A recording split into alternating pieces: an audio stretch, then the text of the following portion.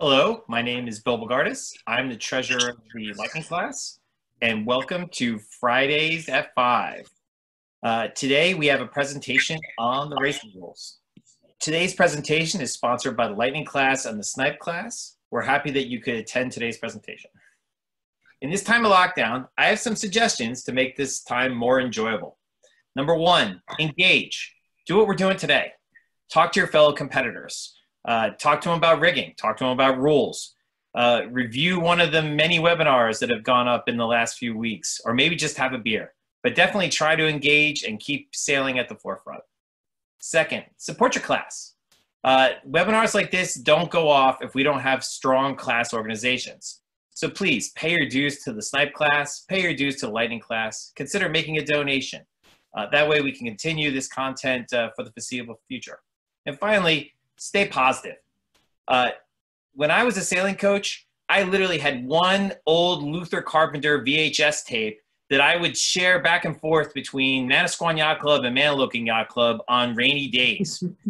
After this pandemic, think about all of the many hours of tuning and boat handling and rules that all the future coaches are going to have right at their very fingertips, right on YouTube videos, right at the Lightning class and Snipe class. So there is a positive that comes from this pandemic. And now on to our presenters. First, Darryl Waskow. Darryl is both a Snipe and a Lightning sailor, so he's got both classes covered. He is a United States and international judge.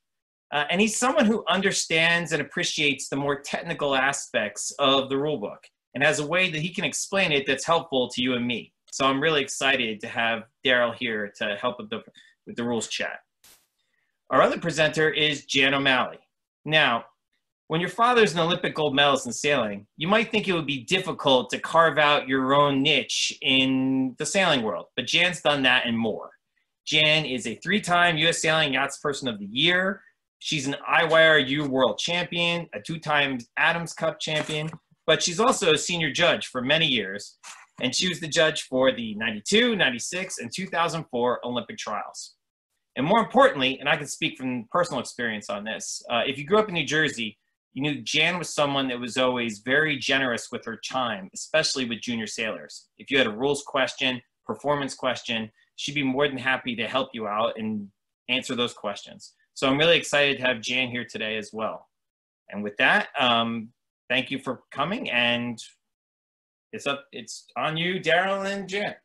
So today we're going to do something a little different. Like often the rules, the Dave Perry books, a lot of things you can find online, they're literally about the rules boat on boat. Like what do you do on port or starboard? What do you do on a mark rounding? And we're going to take a different tact. We're going to talk about the rules from a very high level. I don't mean high level in that discussion, but a high level in the broad sense. We want to, how do you plan a regatta? What do you talk to the judges about? And this is the kind of talk that I also want to have with people, even though it's more presentational than I want. If this was 10 or 20 people, we'd really have a discussion. With 40, we're going to be more presentable, but put your questions in the chat. We'll figure it out. We want to be able to ask some questions that when you're really literally running an event, you don't say, what rule do you want? Do you want this enforced? Do you want this not enforced? Like, once you've decided whether you're going to have a designated hitter or not, you don't go back and change your mind. So this is the kind of form where we can have those discussions a little bit. And then also toward the end, we can certainly do boat on boat once we get past our the main part of our presentation. So for the first part, I'm going to do a lot of the talking for the first point, and then Jan's going to be able to fill in a few this and that. So regatta planning. What are the regatta planners, judges, what should you talk about when you're starting a regatta, when you're planning a regatta, months in advance? And this is more to the class officers, the fleet captains, the people that run events. And then we're going to talk about videos, like when can you use them in hearings? We're going to talk about, the thing I'm noticing is there's more and more video everywhere. We'll talk a little about that. Jan's going to talk about Rule 69. And then we're just going to throw it open to a few what ifs, like should we or should we not enforce Rule 42? If you had a magic wand, what are the other rules you'd want changed? And then, as I already said, we'll get to boat on boat. So regatta planning. Often at the start of a regatta, the judges sit down and they have their first meeting, and this is a straw man question that's almost said at the start of every judges group meeting. If someone hits the weather mark and you're the boat assigned at the weather mark and you see the lead boat hit the weather mark and no other competitor is there, what should the judges do? And it's a question that actually almost 90% of the time the chief judge answers by saying, if that happens, let me know. So you don't actually answer the question, but it gives the judges a few minutes to talk through what's this class like? What level regatta are we at? Do we want to enforce the rules super tight? Is this an Olympic trials or a Pan Am Games or the World? Is this a regatta that's a little casual? And you're not going to change the rules. Like, we're not going to go in and say port's different than starboard, but, you know, the penalties for throwing trash overboard, the penalties for check-in, like all those little around the edges decisions, how are we going to deal with all those? And if you've talked to the class rep or you've talked to the regatta planner, you know, you're going to talk about, are you going to weigh clothing? Do you want an international jury? Are we going to enforce Rule 42? Are we going to do arbitration? People think arbitration sometimes is a lot of work, but often it lets people come ashore, decide what they did or didn't do, and take a percentage penalty instead of going to the room and risking being DSQ'd. So all these things, alternate penalties, fleet umpiring, you should have had a discussion broadly with your PRO, your chief judge, and the regatta planner, and often these are left unsaid. And you don't want to reinvent the wheel. Like, I know what the answers to most of these are for most snipe and lightning regattas. But on the other hand, I've been to regattas where the planning was, do you want turkey sandwiches or ham sandwiches for lunch? Like, I got no input at all from the class. So if you get no input and you're either the PRO or you're the chief judge, you end up with a lot of out by the book wrote answers because you think that's what the class wants. So another question I've been asking when I'm planning regattas now is, who is the OA? A lot of times at that title at the top of the NOR, it might say the class, it might say the fleet, it might say an individual club. Sometimes it says all three. I've actually seen them where they forget to put somebody down and they just say it's the snipe districts or the lightning districts. The reason that's an important question is now in the rules, the OA can be a party. So just like the race committee, the protest committee, other members, you might have a hearing and it's possible that the OA might need to be represented in a protest hearing. And the last time you want to figure out who the actual person and who's representing the OA is in the middle of a dinner when there's a protest, you know, on the other side of the compound. So just in the early planning from the OA, who's going to represent the OA if there's a hearing or if there's an immediate question that involves an on the water thing, and you don't have to fight through who is it. You know, often the regatta planner is someone who's totally in charge of the on the land stuff and they really don't know anything about the on the water stuff. So you want to work through those issues. So now I've introduced all that. Really, excuse me, what do the sailors want? So before the event, we just laid through all that stuff. Do you want to weigh clothing? Do you want Rule 42? It gets subtler than that. If I'm given an SI and it's 10 pages long and it has 3 pages that are an addendum that tell you what all the alternate penalties are, if you throw trash in, it's 10%. If you're late at check-in, it's 20%. Like that's a pretty much by the book regatta. Like that kind of regatta, someone's thought this all through, the class has an opinion, they really want it done a certain way. You know, once you actually finalize the SIs and you decided what the alternate penalties are, you're pretty much, most judges will make a good decision in the hearing.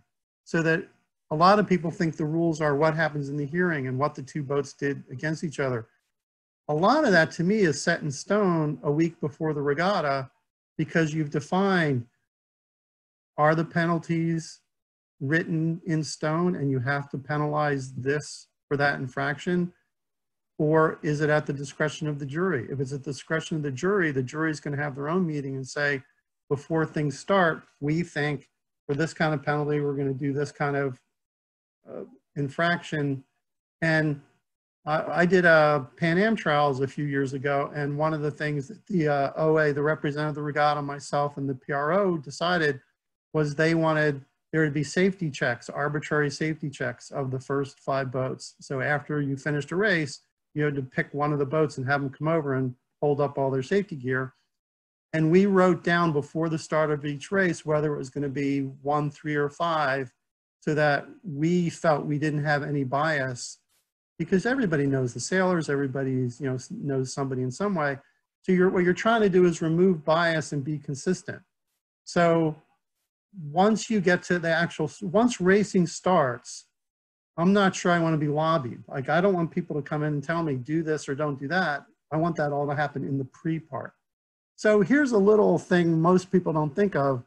It's easy to change the penalty for a rule. It's hard to change a rule.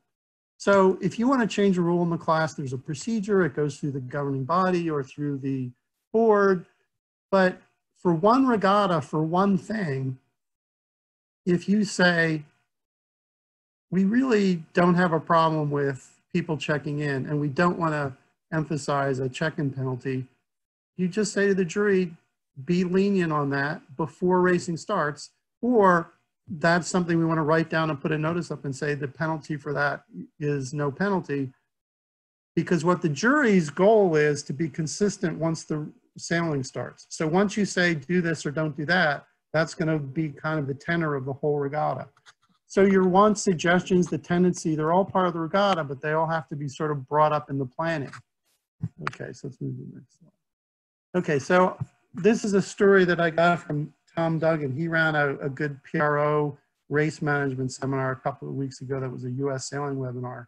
And I'm just going to repeat what he said. So it was a light air day. The boats were towed out. They drifted around for a while. Eventually they got some racing in. When the scores were posted hours later that night, there were a whole bunch of check-in penalties. And when the class asked the PRO what happened, they said, we were following the rules, and the rules had a 20% check-in penalty assigned in those SIs. So in the planning, somebody said, do this. The jury looked at it. The PRO looked at it. They did what the thing said. The fleet hated it. They thought that was unfair. They thought that was a terrible way to start off a regatta, to have people, when they waved to the race committee and checked in, for them to be found getting a penalty because not everybody was on starboard when they were drifting around. So that's the kind of thing of, sometimes there's things in the rules that have just been in there forever. Like, have you really gone through your class rules recently and looked at your championship rules and said, that's what we want done? Because sometimes it's not what you want done. And sometimes you can leave it to the discretion of the jury, and sometimes it's something that eventually you want to make a change. But, somebody will say, we put that rule in because in 20 years ago, this thing happened this one time. Be careful. You don't want to take all the discretion away from the PRO and all the discretion away from the judges. You have to decide, what do you want to allow and what do you want not to allow? And I think a great story, I wasn't at this regatta, but there was a Snipe Nationals, and it was out in Colorado on a big lake. And the snipes have all kinds of rules about if the wind shifts 20 degrees or 30 degrees on the first triangle, you have to blow it off. And everybody knew at that regatta, if you followed those rules, they'd never get a race off. So there was a little bit of discretion there. Everybody knew that they couldn't apply the championship rules in that case. They got a regatta in, everybody raced. They knew the conditions were slightly different than what those rules were literally written for. So again, a class rep, a couple meetings, some good planning discussions can be a big help to your team. I mean, the best judges I know, the PROs and judges, they tailor their planning and decisions and regatta documents to what the class wants. And if you get no input, then you get a by the book decision. And in that example that I was giving a few minutes ago about the check-in penalty, I know 2 classes I work with a lot, and I run their regattas over and over again.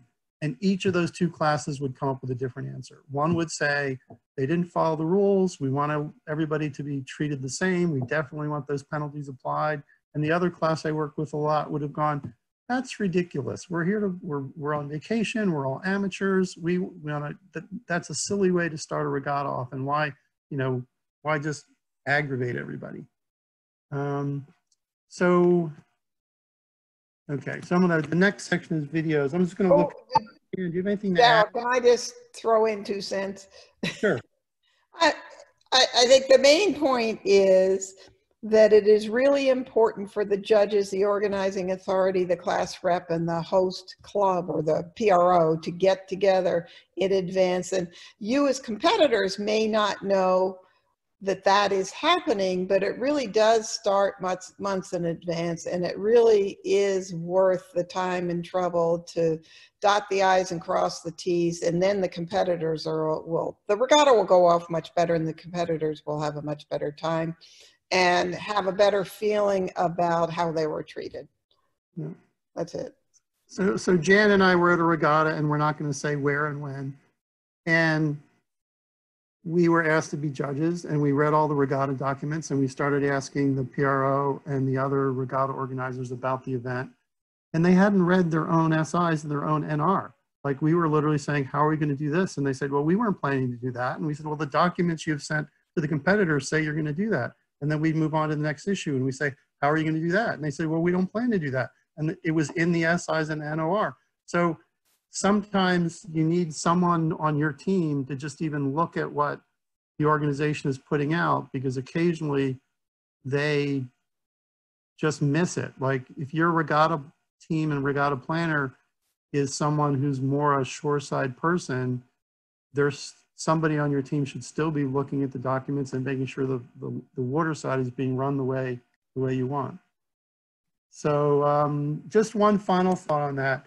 The other thing that we're getting more complicated on is just regatta software.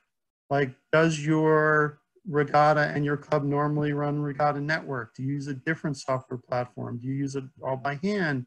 Because those are the kind of things that now I like to know about a couple weeks in advance, because if I've never used that platform before, I want to be able to log in, see what it does, see how it works, and not be fumbling with it an hour when I'm trying to be in protest, run a new software platform.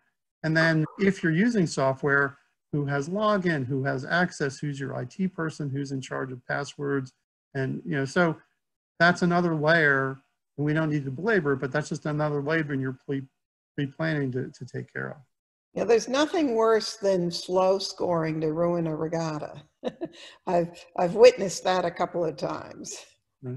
I mean, I would say at most regattas, if I'm from an out-of-towner and I come in and I'm new to a regatta and I hang out at that place for a couple days or a week, the person I know the best at the end of the regatta is the scorer. That's the person who I end up knowing the best.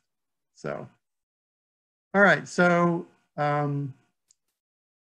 we'll move on. Jan, any final thoughts, or you can just go yes or no?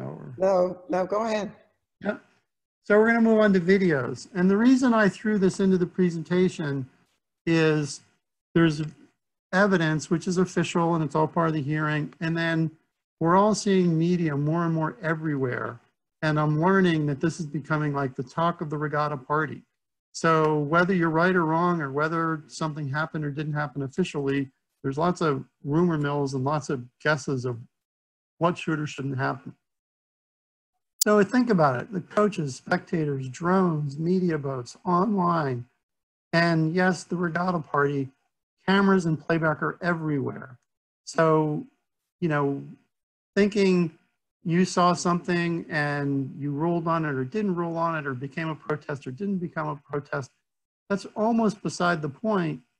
And we're getting to be in the same situation as baseball and football. Somebody makes a call, something happened on the water, you think the regatta's over, and then at the bar or at the regatta party, there's a 54-inch TV that shows 2 boats crashing, and everybody wants to know who was right, who was wrong, what happened. So we're going to just start with videos in the protest hearing. Oh, sorry. Okay, videos in the protest hearing. So that's pretty straightforward. If there's a video and somebody wants to present it as evidence, when you're in a protest and you're asked to give evidence, it's the person's responsibility to present the evidence So if I walk in and I'm protesting Jan and I say I have this video, I have to have the video, I have to have the playback device, I have to literally present it as I would any other evidence and say, here it is. So it's not the OA's job or the protest committee's job. If you say I want video, you have to have the playback, the video, and make sure it all happens. So Jan, remind me to talk about reopening when we get to that later. Okay. Yeah. So then the next thing, so here's the Star North Americans. Augie's right there at the mark. He's actually hitting the mark. The boat above him is actually going up a little bit. We got George Szabo in third there coming in and charging around. And this was about a 30-second clip that was shown at the regatta at the party after we came in sailing for the day. And it just showed a pile up at the windward mark, and everybody had their opinion about what rules broken and who was guilty and what happened. And the interesting thing about this is that Augie did his protest turns, and the whole protest had nothing to do with what was shown on the video. The video was a foul, and the protest turned on when were the turns done, were the turns done appropriately, and were the turns done at soon as possible, and did he result in a gain or not gain as a result of doing the penalty turn. So what the bar and the video people were talking about was totally different than what the decision was based on and what the protest actually turned out to be. So a lot of times there's that perception difference of everybody thinks there's something happening and you want to just be prepared. And the reason I'm bringing this up is if there was a protest, should it be reopened? We'll get to that in a moment. But if there was no protest and you're the OA or you're the regatta chair, how egregious does the foul have to be before you're concerned? And there is no answer to that question. I'm not raising that question like I know the answer or can say this is what you do or don't do at the time. But I just think that's something for regatta organizers, for class officers, for people that run regattas, just to think about. You know, if there's no protest and you see a big T-bone or you see somebody hit the mark and it's all over the social media for your regatta, what's your opinion about that? And you shouldn't have a rash decision right at that second. You should have had some contemplation that in our world with video on demand all the time, that's going to happen sooner or later. So I'm going to back up to if there's a protest, well, everyone will see it, see the video, they'll see a foul, and then they'll see that there was a protest. It's very likely there was a protest, the protest was decided, and then the video hits social media. And there's an interesting point that all the judges are trained on that I'm not sure all the sailors know. And to get new evidence in a hearing, so to reopen a hearing, you need new evidence. New evidence has to be new from when the hearing was. It just can't be rehash of the same thing. So if you come into and ask for a redress hearing, one of the things you're most likely going to be asked by the jury is this evidence new? And if you say, yes, it's video that I saw on TV overnight or I found on the internet, the second question they're going to ask is, did you make any attempt to find this evidence when you first filed your hearing? And if you say no, there's a really good chance the jury's going to say reopening denied. So if I'm up,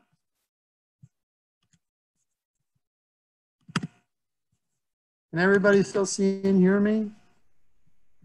It looks like your share just dropped. Oh, now it's back. Okay, I'm back. Oh, but you're on the wrong slide.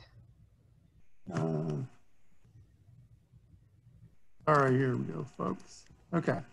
So yeah, my computer just had a glitch, of course. So, so anyway, back to where we were, talking about reopening. One of the issues of reopening is if I was a competitor and I was involved in a foul and I knew I was going to the protest room, between protest time and the protest, I would ask around. I'd ask the OA. Remember earlier I said, who's the personal representative of the OA on the site? I'd ask if there's an official media boat. I personally would say, does anyone have video that they can share with me? And even if I didn't get the video, when somebody in the hearing said, is there video of this? I would say, I asked around and tried to get it and nobody can answer my question of where the video is for this event.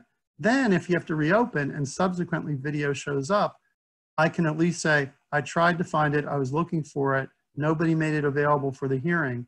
So there's a very subtle point there that I'll just recap. That if you ask for a reopening, there needs to be new evidence, and you have to have made an effort to try to have found evidence before your first hearing. So in a reopening, I would make an effort to try to find any video if I was at a regatta. Okay, so here we go. I just pulled this off the internet. I have no personal knowledge of whether they missed each other, whether they hit each other, what happened here. But imagine this is a minute video and it's up on your regatta party. Everybody's going to be talking about this. So did starboard duck and miss? Is port so fast that we just caught them at the moment and they're blazing by and there was no incident at all? You know, this snapshot doesn't really tell us what happened, but I would think if this was live and this was a big TV screen, it would get everybody's attention. So after protest time closes, if you actually are a regatta organizer or you're the class rep or you're the fleet captain in regatta, the protest time is closed. It's a self-policing sport. We all expect that the sailors are going to protest each other, that it's an on-the-water thing when two people do it. If you say to the jury, it's after protest time, that was on TV, you should do something about it. There's only a couple options the jury have. We can't reopen if there's never been a protest submitted. The protest committee has a couple choices. We could ask for redress, and if you ask for redress, you can do a lot of things. One of the things that could happen is if you said something has to be done is that race could be abandoned. A race can be abandoned after the fact. I'm not sure that's a good idea. I'm not recommending it. I'm just saying that's one of the few possibilities to happen. The other thing that could happen is you could extend protest time, but the only thing the protest committee is allowed to extend protest time for, if there was no incident involved in the first place, is if there's serious damage or if there's an injury. So if two boats T-boned each other, or if you know somebody got hurt, that's the kind of report the jury can act on without there being an original protest. So, you know, I'm just laying out the thoughts there that in the media world with pictures and video everywhere, we should all think a little bit more about, as regatta organizers, what do we think about all that video that we see? And at this point, I'm going to turn it over to Jan, because the other thing that the race committee, sorry, the protest committee, anybody could do this actually, the race committee, the protest committee, they could file a Rule 69 report if they really thought it was an egregious event. And I'm going to let Jan talk about about Rule 69. Okay, so the first question that might come to mind is, why are we talking about Rule 69 at all? And I have two reasons for this. First is, this isn't a normal rules talk, as Darryl mentioned at the beginning. We're sort of doing surround rules, not racing rules or Part 2 rules. But secondly, over time, the racing rules have changed, and Rule 69 covers a lot more ground and behavior than it used to. And I just think sailors aren't always aware of the risks that might be out there. So that's why we're talking about it today. I put in this link for you. This is a link to a PDF file that's on the World Sailing website. It is a terrific document. It goes over everything with respect to Rule 69. It gives examples of what is the kind of behavior that would fall under this rule. It tells the protest committee how to conduct a hearing. It gives suggested penalties. It is the book on Rule 69, so I just provided the link for you there. Next slide, please. Okay, so first question that may come to mind is, when should it be Rule 2 and when should it be 69? Well, there is overlap, and so it's a legitimate question. But the Rule 2 is more often on the water and actually, Laura, I'm assuming you can copy and paste the link for me. But it's usually on the water, boat versus boat, and sportsmanship and fair play. Something like the picture or the scenario Darryl described, somebody hit a mark, nobody was there to see it, did they do their turn? The Rule 69 is more likely a shore and is usually more serious. It could include unethical behavior or putting the sport in disrepute. Next slide, please. So I've copied in here the portion of the rule of Rule 69 that defines misconduct. So these are the things that that a protest committee could open a hearing about, I'll say against you. So the first thing is a Rule 69 hearing is about a competitor, a boat owner, or a support person. Unlike the racing rules, the rule Section 2 rules that are about a boat. Okay, then they define misconduct, conduct that is a breach of good manners. Now that is certainly a subjective thing. A breach of good sportsmanship, which is perhaps, it's still subjective, but maybe there's a little bit more idea of what it is, or unethical behavior, and conduct that may bring the sport into disrepute. So, these are pretty general things. Is it a breach of good manners to swear at your competitor? They ducked inside you at the mark and you swear at them. Or in fact, if you did duck inside of the mark, was that a breach of good sportsmanship? So I'll say a lot of behavior can fall under this rule. So I just am trying to bring out the fact that there's a pretty large scope here. Next slide. Okay, so I actually already mentioned this. Who can be protested? First of all, it is the protest committee that initiates the protest. It's not a boat or a person. And who can be protested is a person, not a boat. The protest committee has to be made up of at least 3 people. And the Rule 69 hearings are separate and different from other hearings in 4 main ways. The action under Rule 69 is not a protest. Action under Rule 69 is against a competitor, a boat owner, or support person. It can only be initiated by a protest committee. And this is an important thing. A protest committee has the discretion on whether or not to proceed to a hearing. I would say Rule 69 is procedural heavy. It can have very serious consequences. Protest committees tend not to get too involved, but depending on the severity of the issue, they can choose to proceed to a hearing or not, depending on the situation. Next slide.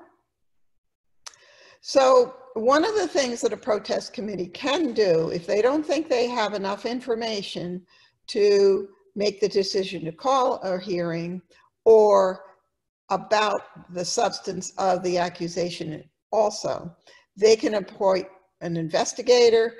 The investigator then goes investigates everything and then comes back to the protest committee with all the information, and then it can decide whether or not to proceed. And then if it does proceed, all of that information will be disclosed to all of the parties. Next slide. Okay, so an important question is, what is the standard of proof? Darryl mentioned, when you go into a protest hearing, it's sometimes it's often said that you've got a 50-50 chance. It's pretty unpredictable what the outcome might be. We try to make that as good as we can, but it is somewhat unpredictable. For Rule 69 hearings, the standard of proof is higher than in a protest hearing. And then that is because the seriousness of the misconduct and seriousness of the penalty can be larger. So they do say, and this comes out of that World Sailing PDF that I told you about. It says comfortable satisfaction.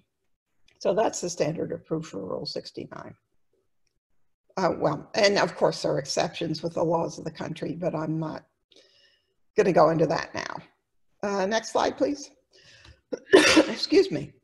So this slide also comes from that same World Sailing Guidance, but they have 6 levels of recommended penalties. And first is interview with a competitor, but no hearing. I would say that happens in a large number of cases. I recently was judging a youth event. One of the competitors said something like, "You idiot," to another competitor. And there was more involved than this, but there was a protest and a request for a Rule 69 hearing. We ended up speaking to the competitor and to the coach of that competitor, but did not have a hearing. So then you can just give a warning with no penalty. And, you know, maybe that might be the appropriate thing for an adult swearing or at another competitor at the race committee. You could actually provide a penalty in which you increase this, you know, make the boat score worse. You could disqualify the boat or exclude the competitor from a number of races. You could disqualify them completely from the event, or disqualify them from the event and remove all privileges. Now, part of this, one of the things that happens is these cases do get recommended or can go forward to the governing body of the sport, to U.S. Sailing in our case, for further adjudication. Next slide. There are 3 World Sailing cases that have to do with Rule 69. And actually, I was thinking when I looked at some of the questions in the spreadsheet when people signed up, one of the things that I do when I'm trying to go into more detail about any rule is I go to the World Sailing Casebook and I search for the term I'm looking for. And often that's the cases are the things I rely on to make the very fine points on a rule. And so I recommend that in general. But here I did bring out the 3 cases that are relevant. So case 34 is hindering another boat may be a breach of Rule 2 and the basis for granting redress for action under 69.2. Next one, and I think this one, and I think it's the next one. Yeah, this one. In a fleet race, either for one design boats or for boats racing under a handicap, a boat may use tactics that clearly interfere with or hinder another boat's progress in the race, provided that if she is protested or under Rule 2, they find that her tactics benefited her final ranking in the event or chances for gaining selection, but you can't break a rule in Part 2. Now this goes back to Russ Silvestri in the Olympic trials, and I forget which year that was, but this case came specifically out of those trials. Next slide. And case 138. So generally any action by a competitor that directly affects the fairness of the competition, and if they are aware of breaking a rule, should be considered under Rule 2. So this is making the distinction between where Rule 2 should be used and Rule 69 should be used. Any action including a serious breach of Rule 2 or other rule, they can consider whether there would be action under 69. So I mean, I think that's the last slide, isn't it, Darryl? Yeah. So I noticed I didn't look at were there any, okay, you just posted the link, so there were no other questions. Correct, Jan. No questions. So Okay. Okay. Well, that's all I was going to say about that. So I'll turn it back to Darryl.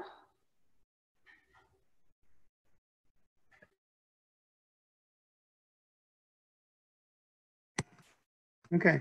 Yeah, so I was just going to add, I was at a major regatta once and they had 5 circles and big boats and dinghies, and it was a huge event. And there was a Rule 69.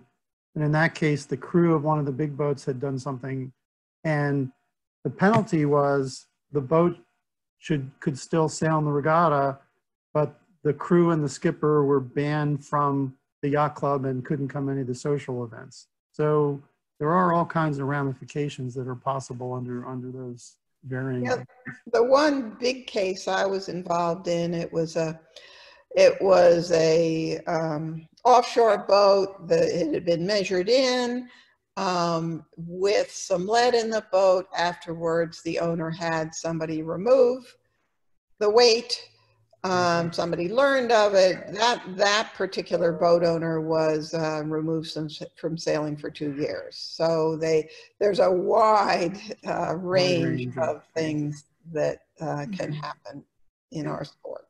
So yeah, so 69, let's move on from 69, because hopefully we're not doing that very often. So a magic wand, this is the thing we don't often talk about as competitors, and you know, in the middle of the regatta, in the middle of the racing, you don't talk about what rules should be or shouldn't be.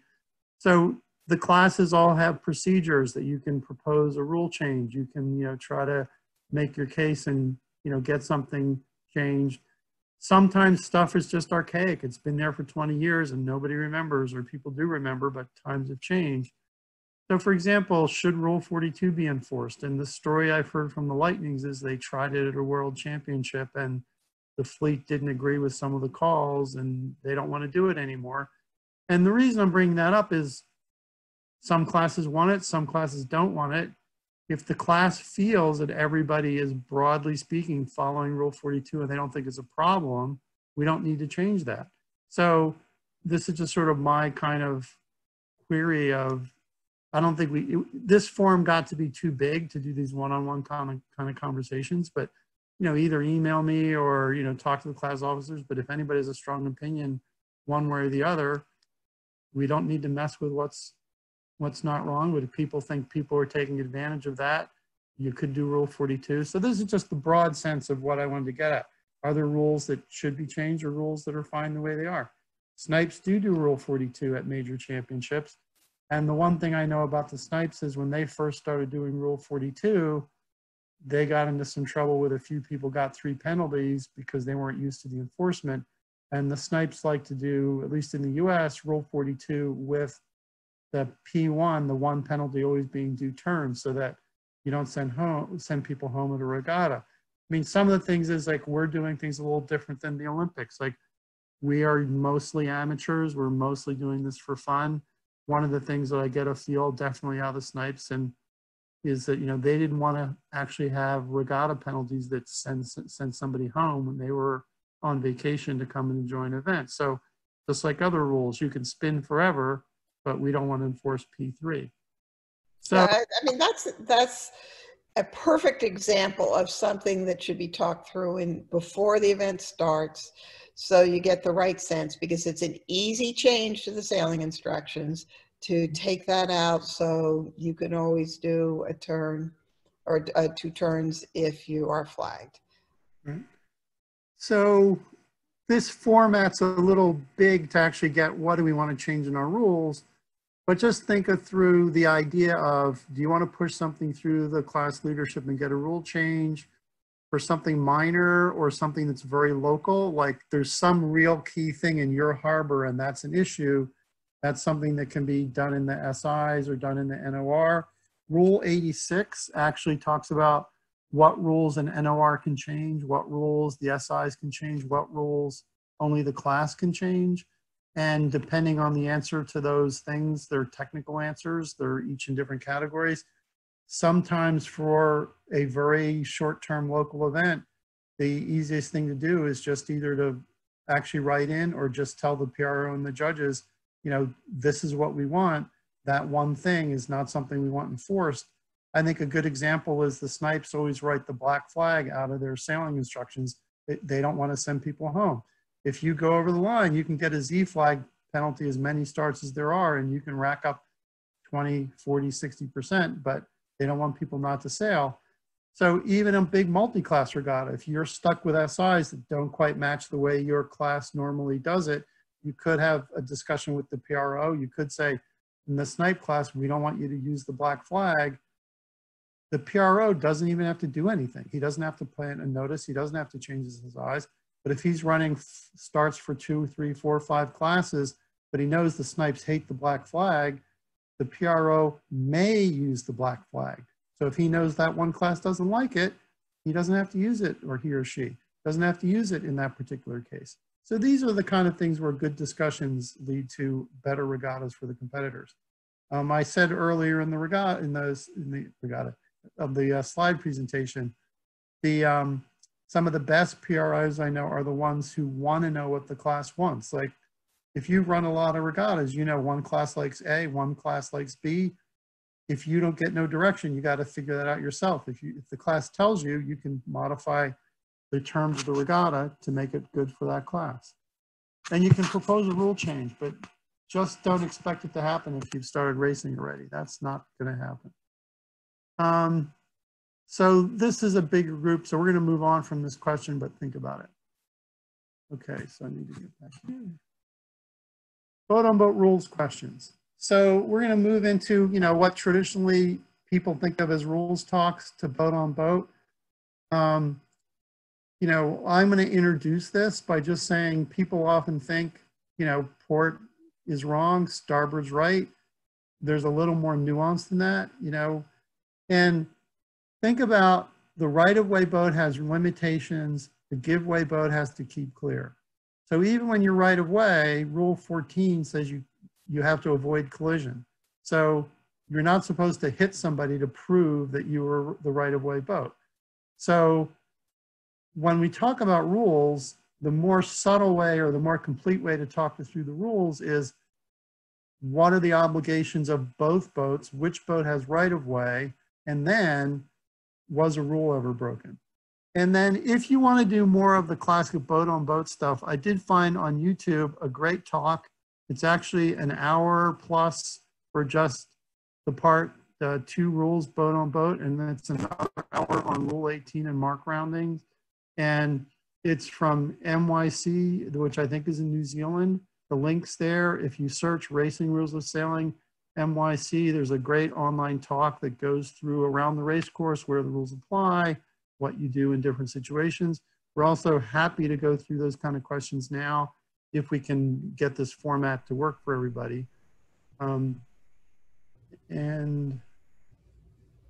we saw, well, at least one question in the comments, right, when people registered. Do you want to address?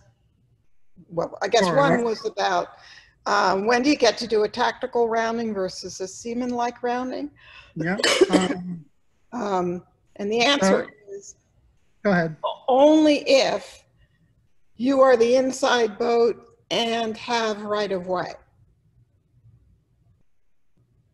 So just to explain that further, if you're coming into a leeward gate and you're inside, if you're inside port and there's a starboard boat outside of you, the inside port is owed mark room, but they don't have right-of-way.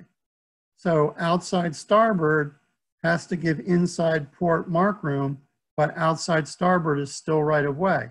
So in that case, the only room that the inside boat is entitled to is the room to make a rounding.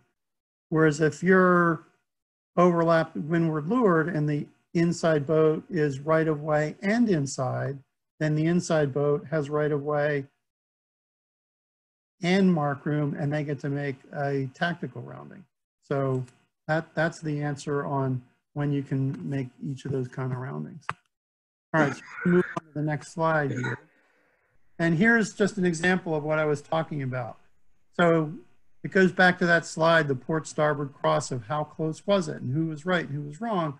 And even though we think starboard has right of way, the details in this scenario, I can lay out a scenario where either boat is right or either boat is wrong.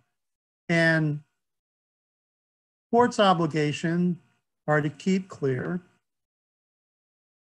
And port keeps clear when the right-of-way boat can sail their course with no need to take avoiding action, and the right-of-way boat can change course. So the right-of-way boat changing course is more when you're overlapped and you're both on the same tack. And if you're both sailing together upwind and say right after the start or very close to a mark rounding, if you're right-of-way, you should be able to wiggle. You should be able to head up a little bit, head down a little bit, change your course, and you shouldn't be so close to the giveaway boat that that's a problem. So starboard's limitations are avoid contact, that's rule 14. We don't want, it's not bumper cars, we don't want boats hitting each other. The other thing is it's different if you tacked into that situation as one, as yellow, or whether you were on that course. If you suddenly just appeared there like you just finished your tack and just got there, when you acquire right of way, you have to give the other boat room to keep clear. And then the other thing is if yellow or one, sorry, they're both one. If yellow gets a lift here, they can't change course at the last minute and prevent port from keeping clear. So if there's a lift for starboard and starboard was then aiming right at the middle of port and port couldn't keep clear, if that happened after port was committed, then port was keeping clear, but it's not their fault they couldn't keep clear. The other thing is, on the other side, if port just cuts it too close and starboard has to avoid, I would say in this situation, if starboard ducks and says, I had to dip to make sure I didn't hit them, that's really hard for port to get out of. So Jan, you want to add anything or? No, I think you did a good job. Well, anyway, so any situation you ask, we're going to start with these basic principles of who is right of way, who had to keep clear, and once you establish those two things, who's changing course? So is anyone being prevented from keeping clear? Is the starboard tacker holding their course and port was just in the way? So that's the way judges talk through the scenarios. Let's see. So I remember in the situations, in the questions, somebody asked, and we answered it earlier, but this is just sort of like a generic picture of sailing. If you look at the boats coming in on the left, and it's the pin, and imagine that's a downwind mark rounding, and the inside boat in this case is red, and the outside boats are going to be blue and yellow.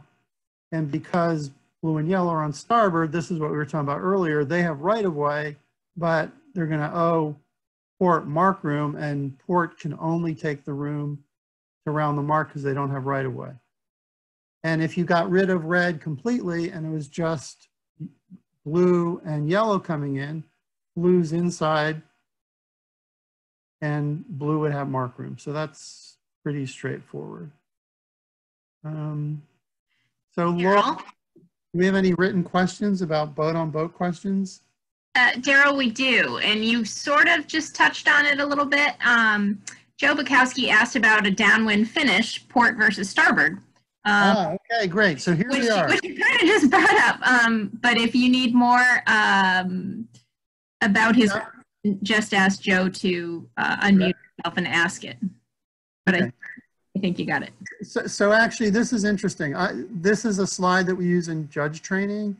And one of the interesting points, just to broaden this out, is these examples are totally different if this is a finish line, a starting line, and you've got to know where you're going. So at a start, the rules are different. At a finish, the rules are different. So back to what I was saying, I think I did cover a few minutes ago, but port on, sorry, the red boat on port coming in, and if this was a finish line, I was talking about being a mark rounding a minute ago, but if this is a finish line, the two starboard tackers have right of way. By Rule 18, it's an overlap situation. Boats are owed mark room, so port is overlapped at the 3 boat length circle and has the inside overlap, then She doesn't get right of way, but she gets mark room. So that's one of the changes in this new set of rules, is that they used to turn right of way on and off, and now they leave right of way always the same. But there's right of way, and then there's whether you're owed mark room or not. So yes, so in this case, port has mark room. They would be given just enough room to round the mark, and the two starboard tackers would have to open up a hole and bear off and let the port tacker come in. So here's an interesting point which people don't think about very often. And I have to give Dave Dellenbaugh credit because he had a rules quiz and I failed it. And I was like, how did I fail that?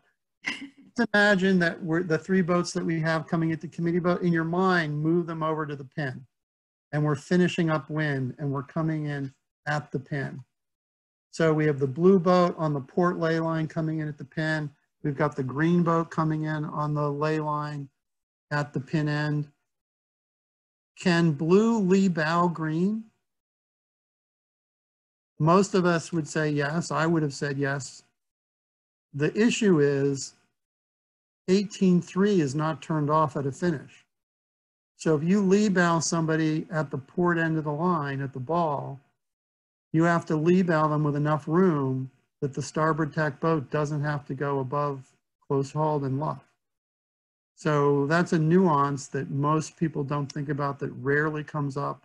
You know, years ago, we used to come in on the port ley line to finish, and we'd tack the starboard right underneath somebody and then literally luff them up to around the mark. And that was a move that we used to do when I was sailing much smaller boats years ago. That moves off the table now because you would break 18.3 at the finish.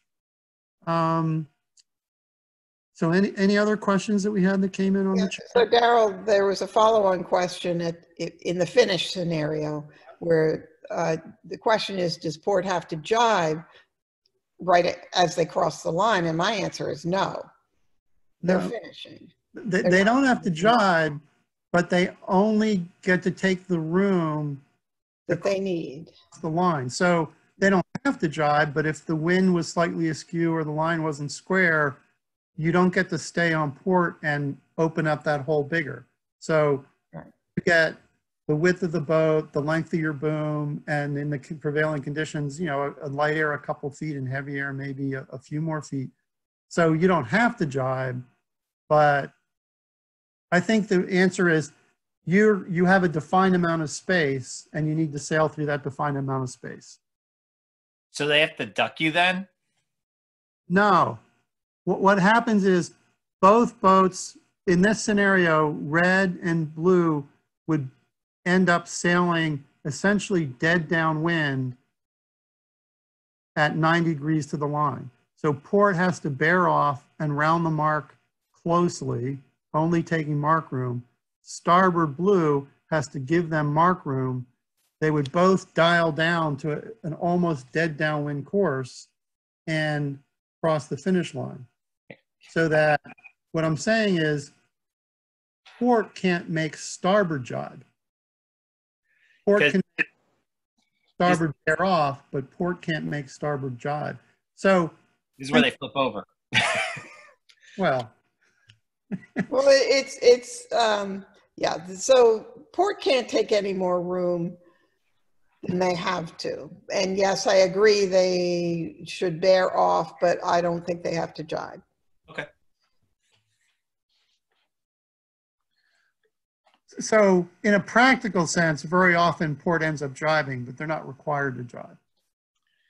Because what happens? Well, part of the question is if it's windy. Well, they're motivated not to jibe if it's windy. But what happens is you're still under the racing rules until you clear the finish line. So if the two boats end up downwind, one on port and one on starboard, and they cross the finish line and there's still one on port and one on starboard, port still is required to keep clear of starboard after they cross the finish line. So you might not have to jibe, but if it's heavy air, you got to be getting your chute down and be under control because port can't sail into starboard. It's still basically port starboard. Yeah, and bearing off dead downwind, absolutely, yes. All right, so Any other questions that came up or anything else? Right now, it's quiet in the chat window. We don't have any questions. Yep. So I'm looking at some of the things that came up. We did just get one that came in. What is the limit of a tactical rounding? I'd say you have to sail your proper course. So, you know, if you are that inside right-of-way boat in a mark rounding situation, you can probably go wide and come close, but you can't carry them past the mark. You've got to do what you would do in the absence of the other boat.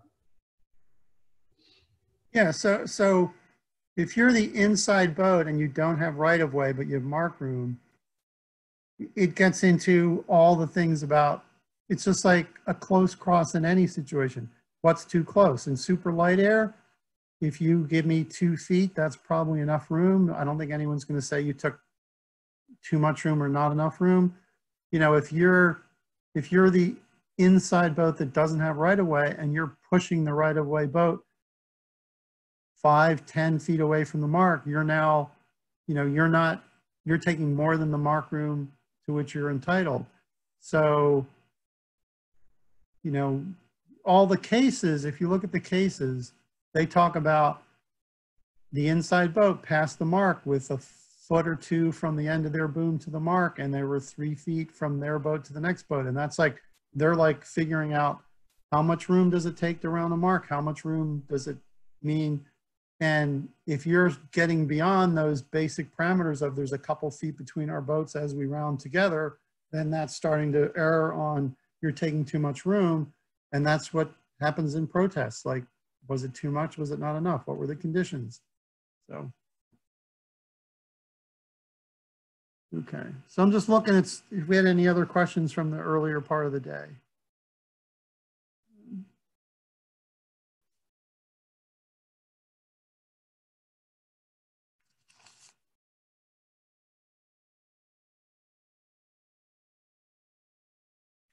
I think we covered everything that came in on the registrations. So Jan and I are happy to answer a few more questions. You know, we've covered the material we plan to cover. If anybody has any questions, you know, put them up in the chat so we can answer them. There is a new one that just came in, Darryl. Yep. Is the principle of mast to beam in effect? No. It's been gone a long time. Yeah, that's like 15, 20 years ago. So that's no longer in effect. So the basic rules there are windward shall keep clear of leeward. So you just have the basic rule of windward, leeward. And then you have rule 17, which is when it's one of the few times in the rule book. I think there's only 2 times when a boat's required to sail its proper course. And one is on rule 17, if you're a leeward boat and you come in from behind and you get a leeward overlap, you can't then luff up the windward boat above the proper course. So this is imagining, I know where the rule came from, it's imagining you're both sailing downwind, you have a bigger, faster boat that's going to leeward of a smaller, slower boat, and rule 17 says if you're overtaking to leeward from behind, then you can't sail as the leeward boat above your proper course. So that's one of the few times. And that's essentially the modern version of mast to beam, is that rule 17 defines when a leeward boat can't luff. So if we don't have any immediate questions, I'll just actually explain this slide up here and the reason we have it up. Actually, Art just posted a question. Yeah, and there's another one after Art too. Okay, go for it. Do you want haven't to? read it yet. How much do you reach out to sailors during the regatta, such as considering communications with the locals concerning local conditions? Do you find specific main contact? Yes. Yeah. So that sounds like during the regatta, what input do you want? And I'm going to actually take a page, you know, from Tom Duggan, I believe. Yep, Tom Duggan, who gave that good PRO speech a couple of weeks ago. And he says he always wants to hear from the competitors. And as a judge, you know, I don't want to be debating the rule book, like, because is port right or port wrong. But in terms of either, I don't even want to say questionable calls, but I mean discretionary calls. Like, you know, when's the wind come up? You know, do we race in the mornings or race in the afternoons? One of the good things about to keep in mind is, you know, there can be friction when either an out-of-town judge or an out-of-town PRO comes to a club and they know how to run races and they've been running races a long time, and then the out-of-towner shows up. Both sides of that have to have a little humility and have to listen to each other, because the locals know their town, where you can anchor marks, where you can't anchor marks, which way the wind's going to blow. It's going to be windy in the morning or the afternoon. And then occasionally local clubs get a little stuck in their ways, and having someone who watches races from other places can give them a few suggestions and help them out. So if both sides are listening to each other, it's great for there to be a dialogue. I mean, what I like to hear from competitors is the tenor of the regatta. Like, you know, I like to hear about problems before they become protests. I'll just be honest. Like, if there's something that's gnawing at the fleet and there's a notice you can put on the board, there's an announcement, like somebody can have their question answered and that takes care of the issue. Like, the first time I hear about a problem, it's not when I get the 3-page redress form dropped off at the race committee desk. I mean, sometimes that's the right answer. Sometimes something just came up, there was nothing to be done about it. It really is a protest. That's the right way the thing could be handled. But if it's more a discretionary thing of, we're racing too many hours in the day, we're not racing enough, we want to be in for dinner, we don't want to be in for dinner. Like, if there are routine calls and the fleet has an opinion, those are good things to know. Jan, you want to add anything? Yeah, I mean, if somebody has a problem, they come up to you early, you can solve it. And before it becomes an issue. And I mean, getting back to Art's question, the more we can find out from the locals in advance and anticipate issues, the better off we are. The happier the judges are going to be, the competitors and the PRO, everybody. Nobody wants to be miserable at a regatta where you're trying to have fun, including the volunteers. That's right. Years ago, I was at a regatta, I was listening on the radio, and the PRO was being a little nudgy. He was like, move the weather mark back, move the weather mark again, move it back the other way. Okay, would you pull it up and drop it again? And after an hour or two of this, finally from the weather mark boat came back, I am a volunteer. So you do gotta remember that we're all in this to have fun, and we're all in this to do the best job that we know how to do. So was there another question after Art's? Yes, I got one. How should the jury take possession of video evidence offered at a hearing? I'm going to key in on the phrase take possession of, because the rules say the person who wants the evidence submitted has to provide it and provide the playback equipment. So if I'm the jury and you as the protester want evidence, I want you to bring it in and show it to us. Now, when you say take possession, if it's easy, if you can email me a copy or you can make a copy available, that's great, because in most cases, the chief judge is going to want to look at it before you get to the hearing. Now, if you're right in a hearing and somebody says, do you have any evidence, and you want to present it, that's perfectly fine. But you know, there are a lot of times where someone thinks they have this brilliant piece of video or this brilliant piece of photography, and it really doesn't answer the questions the judges have. So I don't want to say it's wrong to bring in evidence, but a lot of times, you know, you want to think through the hassle of it, think through whether it's germane. A good judge is not going to say don't show it. A good judge is always going to say whatever evidence you have, please present. But I'm relying on the person bringing the evidence to present it, and then if there's a way to make a copy available that's straightforward, like email it, leave a thumb drive, let us put a copy in our computer for us, that's the way to do it. The other problem with video evidence these days is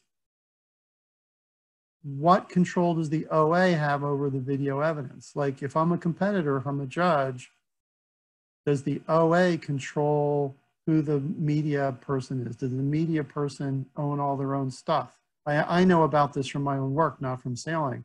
But you know, if you walk up to the media person who's trying to like get the photos up and get them up for the regatta party and put a few on sale, like it's not his priority to give you the evidence for a hearing when you want the evidence right then and there.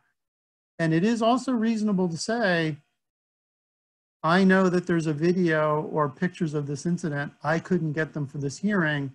Do we want to proceed with the hearing now, or do we want to delay until I can get the evidence? My feeling about that is I would probably have the hearing, and we don't want to let a hearing drag out for like 2 or 3 days in the middle of regatta. We try to want to resolve it. But then if the evidence truly changes what you see or is truly new, then we might reopen. But I think many juries would want to hear it based on the testimony of the people, of the competitors. And then if the person in charge of the video says that's going to be a day or two later, deal with that then. So Jan, anything to add? Yeah, I think the perspective of taking possession of is not the usual perspective judges use. So when a competitor brings video evidence into a hearing, we watch it, and based on what we see, we find facts. We don't generally, I'll say, take a copy of that video evidence and make it a fact. So it's a little, we don't usually take possession of it necessarily. Darryl, do you agree with that? Yep, no, I totally agree. You know, so the facts and the protest will be the facts found in the written decision. I don't ever remember somebody saying, and this video is part of the fact found. It's the written fact. I've never done that. We just use it to determine the facts. Yep. Okay. I guess hopefully that answered the question. Yep. Okay, Laura, what's up next? We don't have any other questions that have come in. All right. Someone has a last minute one. Okay, so I'm going to just talk through this scenario real quick. The one that I have up, the boats, the finish line. I think that's still up for everybody to see it. So I put this up as a brain teaser when we're doing judges training, and I say, which boat do you want to be? And let's ignore the downwinds for the moment. Let's just say it's the three boats that are sailing upwind. The trick is, it totally depends if this is a start or a finish. So if this is a finish, I think I want to be the gray boat. The gray boat's going to be owed mark room. The green boat's going to have to bear off to give gray room to finish. The blue boat's going to have to tack because they're on port and avoid. So at an upwind, I would say the gray boat has the advantage in this scenario, or likely has the advantage. It's all close. They're drawn on purpose. They're drawn to be relatively even. If this is a start, if we're coming in and we're in the last 10 or 15 seconds of the start, gray is about to get hosed. So gray is, nobody legally uses the term anymore, barging, but there is no mark room at a starting mark. Green's right on the ley line. All green has to do is luff up just a little bit, and that's going to force gray off. And I think green's going to have a good start here. I mean, you know, blue could rebound and be in the perfect position, but likely blue's going to tack and then green's going to start. A real nuance of this is, if you're green and you're at the start and you want to box out a boat up on your hip, you have to luff them up before the two of you get to the committee boat, because you have to give the boat without right-of-way, the gray boat in this case, you have to give them an opportunity to keep clear. So if you stay on these two courses, and let's imagine they were just slightly down from the ley line than exactly where I drew them, and gray got their nose in behind the race committee boat, you can't luff them up into the race committee boat and cause a collision. So once gray gets their nose in under the race committee boat, then the race committee is an obstruction, even though Rule 18 doesn't give them room to be in there. Rule 14 says the boat with right-of-way can't cause a collision. So I've had competitors tell me, like, I luffed them up, and yeah, you luffed them up right into the side of the committee boat. That's too late.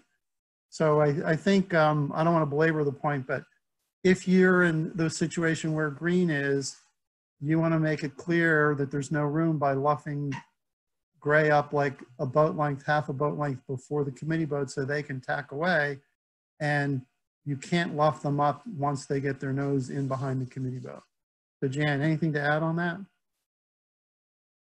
Sorry, it took me a minute to unmute. No, I totally agree. Yeah, okay. All right, so our goal was to wind down by 6:30.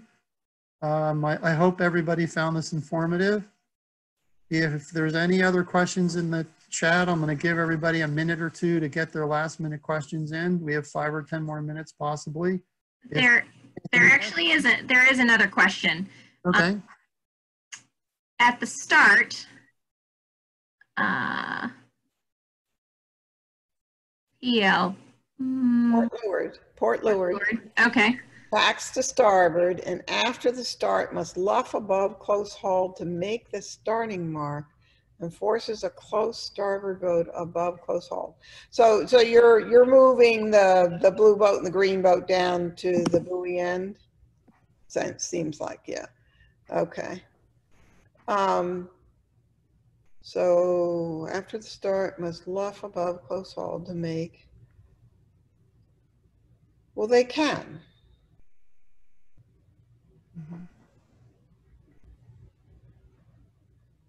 Right?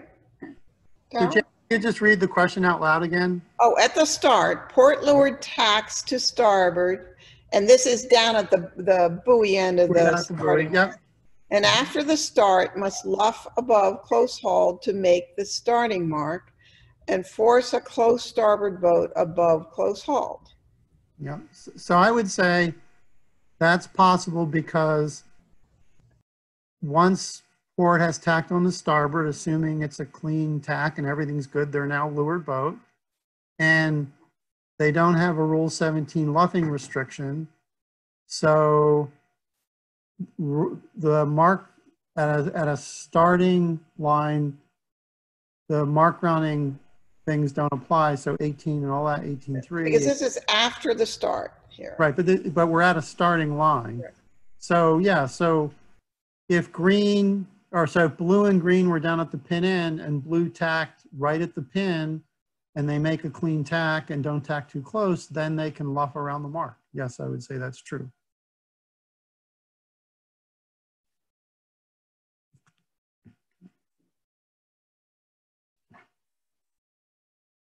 Okay.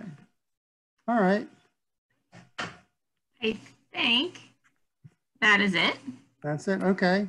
Nothing else is coming in on the chat. Well, I'd like to thank everybody for attending.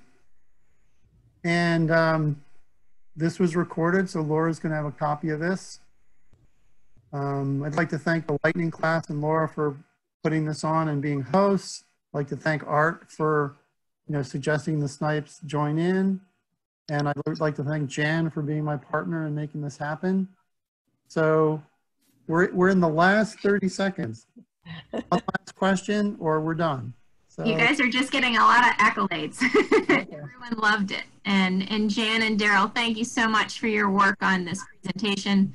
It's been back and forth for a couple weeks, and we really thank you for your time in putting this together and sharing your knowledge with us. So thank you. You're welcome. You're welcome. So thank you, everybody. So in a different time in a different place, it'd be a little more interactive, but we used the technology as best we could. So I hope everybody enjoyed it. So thank you. They did. All right. Thank you all for coming, and hopefully we'll see you out on the water sometime soon. Have a great night.